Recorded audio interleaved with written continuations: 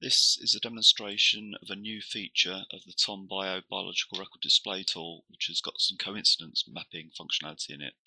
First, I'm just going to browse to a CSV file that's got some spider records in for Shropshire, and within those records I'm going to select the taxa, a couple of taxa of house spiders, Tegenarias.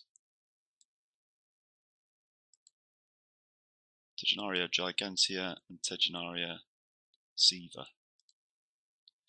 And if I go to the options tab here, you can see I'm going to keep this set to a single map mode. So both of these species are going to appear in the same map layer. And we're going to create an atlas map, and I'm going to do a tetrad 1 2 kilometer atlas. Create the map.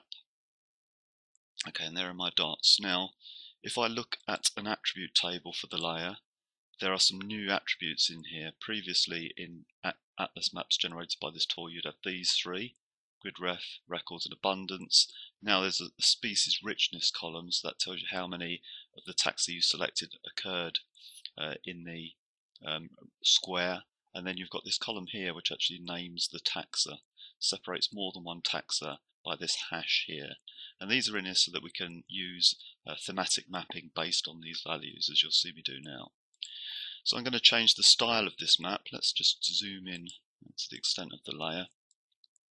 I'm going to change the style of that map now based on the value of that species attribute.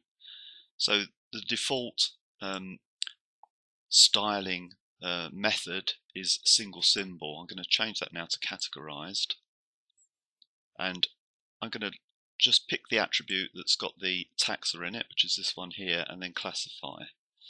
I can take this one off because there's no records without a value, so I'll remove that. And you can see I've got different colors there for the different values. That's the value of the attribute, and this is what's going to appear in the legend. So I'm just going to change these so that ones where they're coincident come out in red. And we'll have, I will keep those colors like they are, they're okay. But I'm going to move Siva above Gigantea in the legend. And we're going to change the text of the legend where they both occur to both species.